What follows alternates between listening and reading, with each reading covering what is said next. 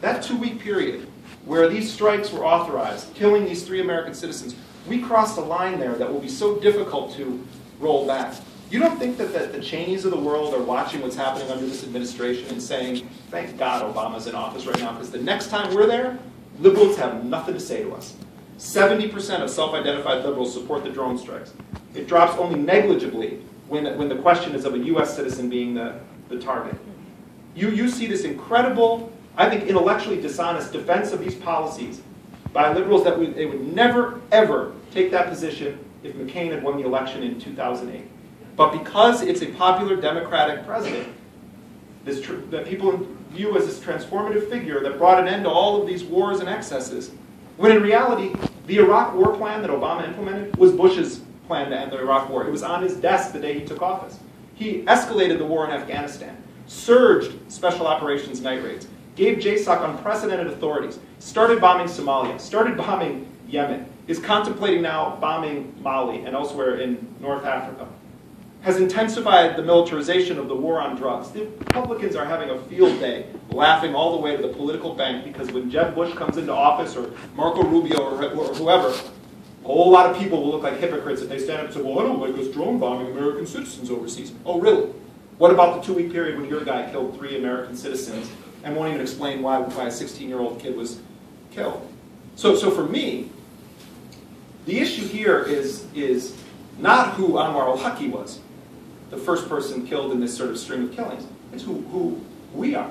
And if we aren't willing to confront the reality of what it means that we have an incredible power grab that's gone on from the Bush era to the present of executive power in the United States, the use of state secrets privileges to try to stop any transparency efforts on the part of civil rights organizations, civil liberties organizations, media organizations, there has been a legitimization and a normalization of assassination as a central component once again, not that it hasn't been before in US history, by a Democratic president who has doubled down on some of the worst aspects of his predecessor's policies. We have a state of war right now that, contrary to President Obama's second inaugural address, is perpetual. His administration has ensured that it's going to continue. It is a self-fulfilling prophecy. In Yemen and Pakistan, we're doing these things called signature strikes. I don't know if people have heard of this, but we are bombing people that we don't even know their names. We don't know their identities. We don't have any actual evidence that they're involved in terrorist plots. We have certain regions of Yemen and Pakistan where if you're a military-aged male and you're with a group of other military-aged males, and someone in that group has been in phone contact with someone that we believe is a terrorist, they are preemptively labeled as terrorists, and you can kill them with a drone bombing. And we've started in Pakistan. The authorities are expanding to Yemen. It's a sort of grotesque form of pre-crime. It's like Minority Report, except we don't actually even know that they're going to commit a crime.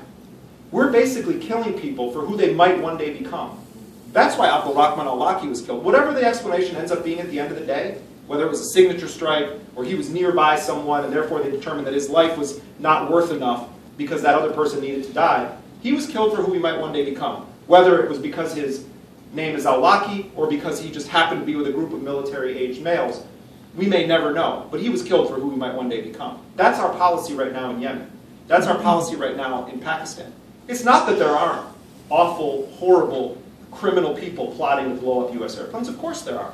And to do any number of horrid deeds to our society or wanting to kill Americans just because they're Americans. Those threats exist. I want our nation to be safe. I want us to have a real national security policy. But what I believe from years of traveling in these countries is that our drone strikes, our cruise missile strikes, our night raids are creating more new enemies than they are killing